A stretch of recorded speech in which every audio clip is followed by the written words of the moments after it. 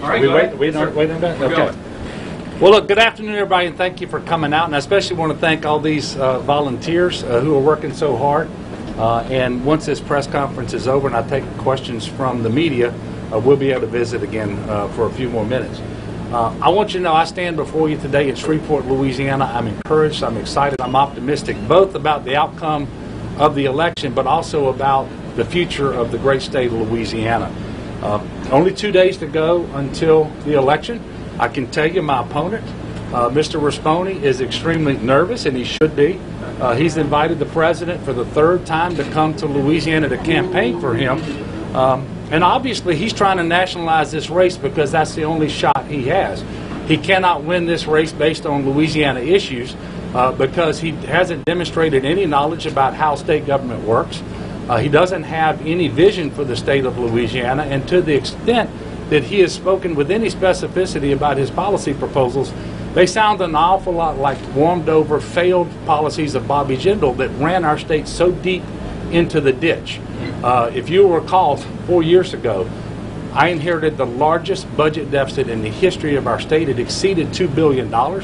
We had already cut, under Governor Jindal's leadership, higher education more than any other state in the nation over his 8 years in office, and raised tuition more than any other state in the nation. And at the same time, $3 billion were swept out of trust funds and spent in the budget over his 8 years for recurring expenditures. So make no mistake about it, our state was deep in the ditch. The economy wasn't working. We're doing much, much better now. You know, and I think that's borne out by the fact that last week, when the president came to Monroe in order to rally for Mr. At the time that he was doing that, the White House Communications Office sent out a series of tweets and information that you see demonstrated right here. The economy in Louisiana, over 21,000 jobs added over the last 3 years. The unemployment rate down from 6% to 4.3%. Wages up for blue-collar workers. The industry is booming, with Louisiana leading the nation in liquefied natural gas exports. The jobless rate reaching its lowest level in more than a decade. Adding 21,000 jobs and so forth. He was right. They said the Pelican State is booming. He was right, and what he proved was Eddie Rispone has been lying all along. Yeah. Eddie Rispone has been lying all along. These are the facts, and they support exactly what I have been saying. We actually have the largest economy in the history of the state of Louisiana right now. We have the greatest amount of personal income ever recorded in the history of Louisiana right now. So we're going in the right direction. There's no doubt about it. We've made a lot of progress over the last 4 years, and yes, we still have challenges. But you know what? We can meet those challenges now from a position of strength, not the position of weakness, which is where we were 4 years ago. You know, the fact of the matter is Eddie Rispone has been feeding phony talking points to the president on a whole number of issues, not just the economy. You know, for example, you're going to hear the president in all likelihood say something about the Second Amendment as it relates to me. Obviously, he doesn't know me. He doesn't know that I've been a lifelong supporter of the Second Amendment. I've been a gun owner since I was 9 years old, and Santa Claus brought me a 20-gauge Featherlight Ithaca pump shotgun that I recently was able to give to my son, John Miller. I spent many years in the Army, as you all know, training on weapon systems that Mr. Rispone can't even fathom. So the fact of the matter is I have been a strong proponent of the Second Amendment, and I don't hesitate to disagree with anyone who would seek to limit the right of law-abiding citizens to keep and bear arms as guaranteed by the Second Amendment. You all know me. You know that I am pro-life, but my pro-life views also lead me to believe that the Medicaid expansion was the right thing to do, and it has saved lives in the state of Louisiana as well. Sometimes they talk about car insurance. You know, the fact of the matter is car insurance in Louisiana is too high. But over the last couple of years, it's actually been going down. State Farm has had 4 rate cuts in the last 2 years, a total of 10%. But Farm Bureau and Progressive have also lowered their insurance rates. And look, if you don't believe me, listen to Steve Scalise. He made an ad for Jim Donlin, who was seeking re-election as insurance commissioner, and he said the exact same thing because it's true. Now, we have some more work to do. One of the things we can do is we can start regulating insurance companies. They should not be allowed to charge a higher premium to someone just because they are poor, just because they're a widow, or just because they are blue-collar workers. Because we know right now, not only are they allowed to do this, they are doing this in the state of Louisiana. Even when those individuals have superior driving records, they still pay more. And we need to stop that through regulation. And I will also work with the legislature to do what we can legislatively in order to move this issue forward and lower car insurance rates even further. The other thing they'll talk about is I'm some sort of a radical liberal. The people of Louisiana know better than that. I am squarely in the middle of the political spectrum. I have been since I first ran for office to the state legislature in 2007. That hasn't changed, and that's the way we've been governing. What I am is a radical Louisianan. I've always put politics behind people. People come first, and that's what has guided me as governor, and I have governed from the center of the political spectrum, and everything I have done as governor has been done in a bipartisan fashion, by definition, and we've been able to make a lot of really good progress by doing that. That deficit that I inherited, $2 billion, it's gone. It's been replaced by 3 consecutive surpluses. Now, the most recent surplus came in the same year that we gave a $600 million tax cut. You're not going to hear the president talk about that. You're not going to hear Mr. Rispone talk about that. But that is the truth. We now have stability in the state of Louisiana that we were lacking for the better part of a decade. And we're making good decisions about how we move our state forward because we're making critical investments like education. The first teacher pay raise in 10 years. We increased the block grant funding portion of our funding formula to our school districts. The first new investment in higher education in a decade, and we made a down payment on what will be my #1 priority for new investments in education in the second term, and that is a $20 million increase in early childhood education across the state of Louisiana. So you know that we're doing better. We have the lowest percentage of people uninsured with respect to health insurance in our state's history because of the Medicaid expansion. It has done great things for our state. It saved us over $300 million in general fund in the first 2 years alone, helped us to address that budget deficit. It has also helped us to keep open every single hospital in the state of Louisiana. Unlike our neighbors, whether it's Texas, Mississippi, Alabama, Georgia, where hospitals have closed by the dozens, not a single hospital is closed in the state of Louisiana. Most importantly, 466,000 of our working poor brothers and sisters have access to health insurance. So they get primary care and preventative care so that they get diseases diagnosed earlier. Treatment starts right away and they get a chance to be healthier. And in many cases, they get a chance to live. So this is incredibly important for the state of Louisiana. Now, my opponent, Mr. Rispone, says he wants to freeze Medicaid. You know what that means? That means a de facto repeal of Medicaid expansion. That was the results in Arizona. That's why the governor of Ohio, John Kasich, a Republican, vetoed a bill passed by his legislature to freeze Medicaid. And by the way, that's the results of studies done by the Louisiana Budget Project and the Pelican Institute out in New Orleans. If he had his way, 300,000 Louisianans would lose health insurance because of his plans to effectively repeal the Medicaid expansion. We cannot afford that. That would blow up the budget by hundreds of millions of dollars in additional general fund costs that would be incurred in order to pay for the care of the uninsured. Remember, I told you, we actually saved money when we expanded Medicaid. He would undo those savings, and that money would have to come from somewhere. And I will tell you, it will come from higher education, and it will come from health care. That's exactly what Bobby Jindal did for all those years. So when I tell you he wants to go back to the failed policies of Bobby Jindal, that's not rhetoric. That's his plan. It's a plan that doesn't sell with the Louisiana people, which is why he's trying to nationalize this race. We also know that we're safer because of criminal justice reform and the work being done all across the state of Louisiana by law enforcement. The FBI crime report came out for 2018, and violent crime and murders in Louisiana is decreasing faster than the national average. Which shows that the criminal justice reforms enacted in 2017 are actually making the state of Louisiana safer. We no longer have the nation's highest incarceration rate. We are saving money. We are reinvesting 70% of the savings into the system to ensure that the reentry programs work better. We are supporting victims of crime better as well. But the most important thing is Louisiana families, Louisiana communities are actually safer. Look, Eddie Rispone threatens Louisiana in so many ways. One of the things he wants to do is have a constitutional convention.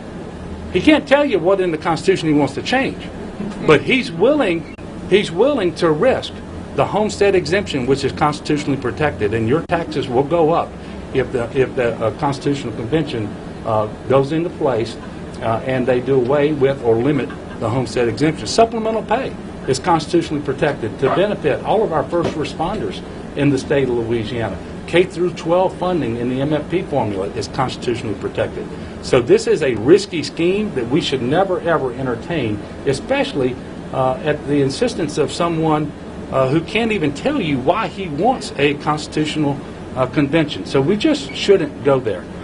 Look, I am excited about where we are as a state relative to where we were 4 years ago. I'm also excited about what I believe the results are going to be on Saturday night, because the voters of Louisiana will decide this election, and they're going to decide it on Louisiana issues. And they know that we are better off. They don't need the president. They don't need anybody else telling them one way or another. So at the end of the day, we're going to be successful. I'm encouraging everybody to go out and vote. Obviously, I'm encouraging people all across the state of Louisiana to get to know the candidates and their positions on the issues and cast an informed ballot. And when they do that, there is only one way they can vote. That is number 4 for 4 more years. That's what's going to happen. And I want to thank the people in this room and the people all across the state of Louisiana who are working so hard on this campaign to make sure that we're victorious on Saturday night. This campaign, this election, I should say, is going to be close. We're going to win, but every vote is important. And so every phone call, every door knock, everything you can do to move people to the polls is critically important. All right, so with that, I'm going to take questions, and then at the end of the questions, I'm going to come and visit with you all some more. Yes, sir? What would you say to all those who are going to Trump's rally? Have a good time, and then go vote for me Saturday.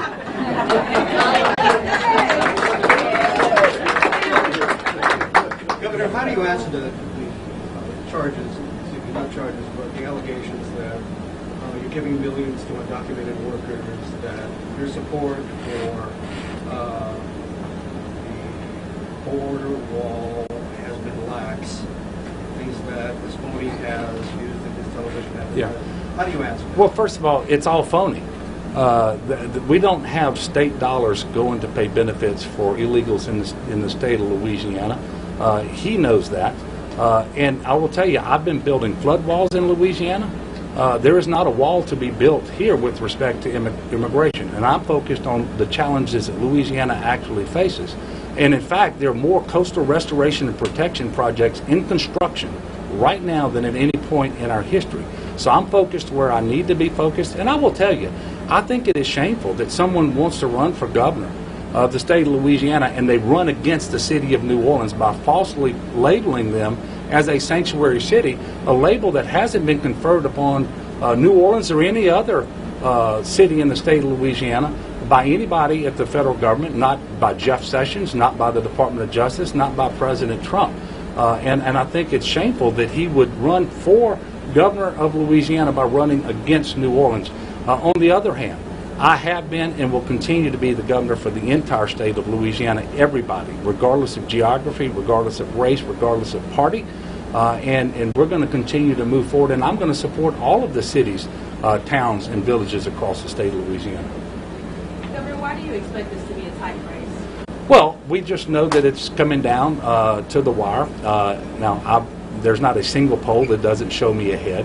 I believe we're going to win. I'm relatively confident. But at this point, as I guess it is always the case, it's a function of getting the vote out on Saturday. But if the voters vote the way the posters predict, if the likely voters go out and vote the way they predict, we're going to win. But that's why we're doing all this work. We take nothing to chance, and we leave nothing to chance. We're going to make sure that that actually happens. Any other questions? Governor Edwards, Eddie Rispone says Louisiana is last Well, first of all, he's lying. He's lying. And he's not going to fix anything, because when the hand comes off the Bible, it's going to be mine. That's number one. But number two, I just told you, we have the largest economy in the history of our state right now.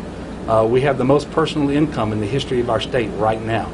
Unemployment is at 4.3%, the lowest in almost 12 years. We actually have people with health insurance above the national average for the first time in our state's history. The uninsured rate is 8%. Nationally, it's 8.9%. Now, the day I became governor, we had one of the highest percentages of uninsured in the country. That is no longer the case. We currently have a crime rate that is falling, including violent crime and murders, at a rate that is faster than the national average. So on score after score after score, he's just wrong. And when it comes to economic development projects, we've landed more than 175 major economic development wins, $41.5 billion of new capital investment, creating 36,000 jobs, including the number 2 economic development project in the country in 2017, which is the biggest one in our state's history, which is DXE Technology in New Orleans. So Mr. Rispone just couldn't be more wrong. Everything that he says is phony. He's done a lot to earn his nickname. He's earned it. And so that's how I would answer that question. But the people of Louisiana know better, and that's why he's fallen flat. And because he's fallen flat, he's invited the president to come back now for the 3rd time to try to prop him up and divert people's attentions away from his ignorance and onto things at the national level. Well, that's just not going to work. Anybody else? Yes, sir. What about the oil and gas industry? Yes, sir. They seem to claim that you are not with the oil and Well, gas. first of all, with respect to gas, production of gas is almost at an all-time high, back to where it was in 2012. Energy exports, you see it right over here, being trumpeted by the president, coming from the state of Louisiana, are higher than ever with respect to liquefied natural gas. We have LNG plants being built from Plaquemines Parish to Port Fourchon to Cameron Parish into Calcasieu. We have more pipeline capacity right now than we've ever had before. Now, with respect to oil, the prices fell in 2014. They haven't recovered. But there's some lies being told by Mr. Rispone here, too. I have never, the state of Louisiana has not sued the first oil and gas company since I've been governor. And it just hasn't happened. Now, if you listen to him, you will hear something that's completely different than that. We need the price of oil to increase so that the investment returns in that sector of our economy will flourish again. Until then, we're going to do everything we can to help that happen, and we're going to continue to diversify our economy to make sure that there's more opportunity and prosperity in Louisiana because we're going to have a better educated and trained workforce. That's why we're investing in our colleges and technical colleges and our universities again. And by the way, this is working. That's a big part of the 175 major economic development projects that I talked about. So we have a ways to go with respect to the oil portion of the oil and gas sector, but the gas sector is performing extremely well, and I'm going to continue to do what I can to support that industry. All right, we get time for one more question. What about the cyber industry? Yeah. Well, first of all, as you know, being up here in North Louisiana, the I-20 corridor in Louisiana is called the Cyber Corridor. We have things going on that are tremendously positive. We have the very first cyber security 4-year degree program in the state at Grambling State University. We have the very first cyber engineering 4-year degree program in the country at Louisiana Tech. Just the other day, I came up to Bossier and announced that the Louisiana Tech Research Institute is going to be built. The state is going to invest in a $10 million facility right there in Bossier to partner with all the folks at the Global Strike Command to make sure that we're doing more to educate and train individuals to help them with their missions. 2/3 of the nuclear triad commanded right there at Barksdale Air Force Base. And they have tremendous need for more individuals who offer that expertise. And so we're doing that as well. But also over with respect to CenturyLink in Monroe, because of the education that we're investing again, creating more opportunity with these educated, skilled workers. That's why they decided to stay in Monroe with their headquarters, the largest corporate headquarters in the state of Louisiana through 2025. So with the work that the Cyber Innovation Center is doing, let me tell you in a real-world practical way why this is important. For the first time ever, this past summer, the state of Louisiana experienced numerous ransomware attacks, cyber attacks, and it was happening all over the country. We were able to respond very quickly and very effectively because of our emphasis on cyber here, the commission that I created, the fact that the Emergency Support Function 17 was created at GOSEP, and we were able to respond very, very quickly. All of our schools opened on time, even though many of them were attacked. And as it turned out, people all over the country were calling Louisiana to find out how they should respond to the cyber attacks that they were experiencing. So this is another area to prove where Mr. Rispone is wrong. We're actually leading the country when it comes to the cyber world as well. Look, I want to thank y'all for coming out. I'll finish where I started. I'm excited, I'm optimistic, both about this election and about the state of Louisiana. We're going to keep moving forward. Everybody together. We're going to continue to put people over politics, and we're going to put Louisiana first, and it will continue to benefit everybody in our great state over the next 4 years. God bless you, and thank you so much.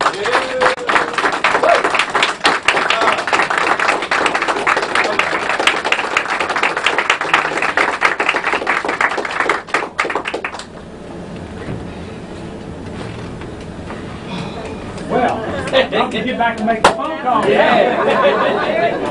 Thank you.